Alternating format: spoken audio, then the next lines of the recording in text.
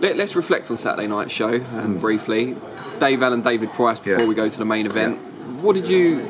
Obviously unhappy that it was so one-sided, I guess, but what did you make of it? Many things, really. I mean, I think David Price hasn't quite got the credit for his performance. I thought he boxed really well. I thought his jab was great. I thought he boxed and hurt Allen repeatedly with fast combinations to the body, kept slowing him down. You know, I know that he was stretched out of the ring, Dave Allen, but if you want my opinion, I thought his performance was quite poor.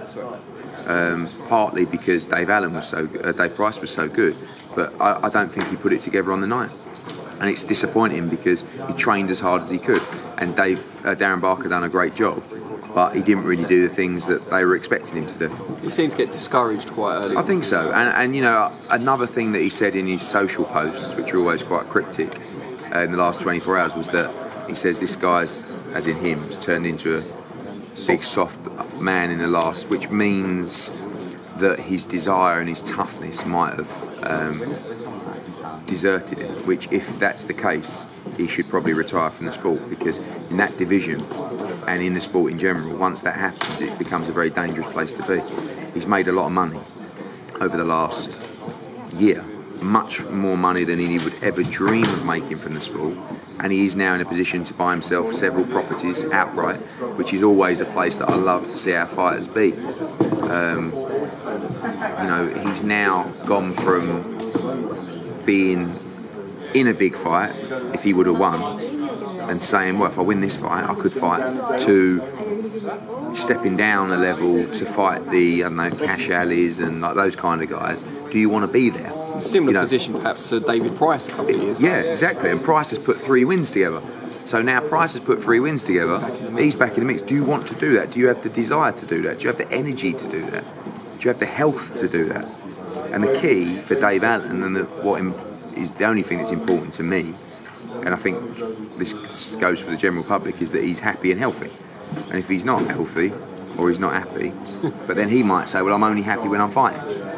It's a very difficult sport to walk away from. Yeah, I know, but he's quite young. Yeah. You know, but he has been in tough fights. You know, he's taken damage in fights. He's sparred very, very good fighters. So, you know, the main thing for me is, from a health perspective, get to the bottom of that, and then talk to him about his career. But to walk away after everything he's achieved, not a problem. You know, he's really gone to places that I don't think many people would expect him to.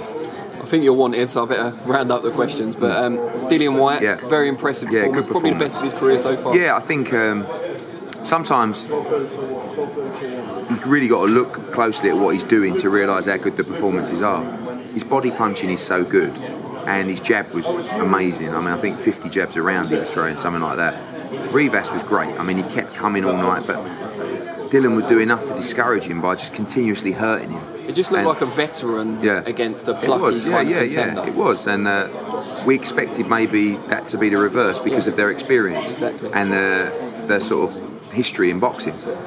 That's why I think Dillian's so impressive, because he's continuously beating these top 10 level guys who have been doing it a lot longer. So now he's mandatory. We know we've got to work on when that will be, but he is mandatory. And he's never been there before, so he's in a great position.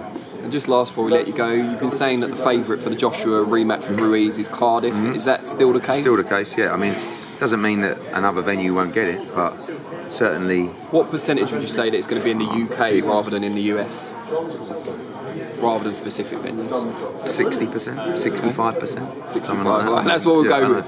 You always ask me that. I say these and then... Because they're good headlines. To America and then someone goes, you said it was 65%. I was like, no, I didn't want to say, but I don't know. Yeah, I think it's definitely the front runner. Brilliant. Well, we thank you for your time. No worries. Look forward to the presser.